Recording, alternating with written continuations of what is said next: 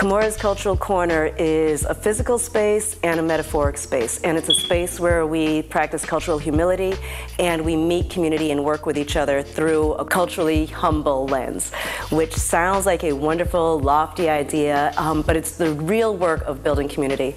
So we talk about building brave spaces here rather than safe spaces. Safe spaces are incredibly important, and Kamora's Cultural Corner definitely provides safe space to folks who need it.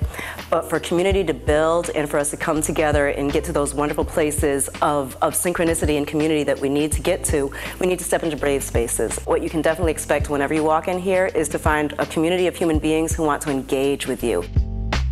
For about the last decade, I've been working in this world of cultural competency, and maybe about 6 years ago, I noticed the conversation shifting, and we're no longer talking about cultural competency, but we're talking about cultural humility. We're talking about ways that we really look at ourselves and dwell inward and figure out how to work with other human beings from our place. So I'm really, really proud of what our work looks like from a culturally humble angle. Rather than cultural competency, ooh, look at me learning all about other people so that I can take care of other people. It's cultural humility. Who am I? How do I fit into this world? And how does that affect the way that I show up with other human beings?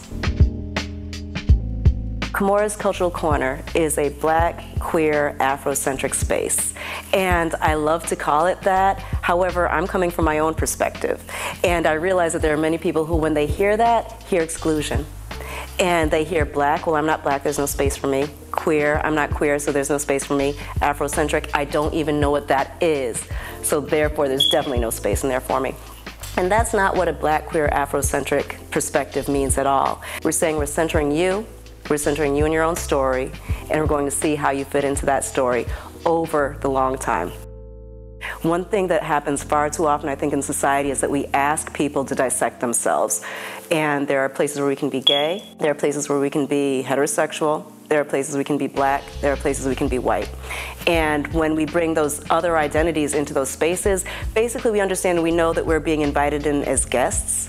Here, no one is being invited in as guests. So when you walk in here, you belong here. Whether you're white, whether you're Black, we are Black and queer and Afrocentric, and that is the lens that you get. That is what you walk into when you walk into Kamora's Cultural Corner.